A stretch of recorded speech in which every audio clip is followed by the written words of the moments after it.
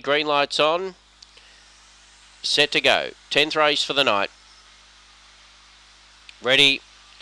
Away they go. Crackdown came out pretty well out wide. It's vying for the lead.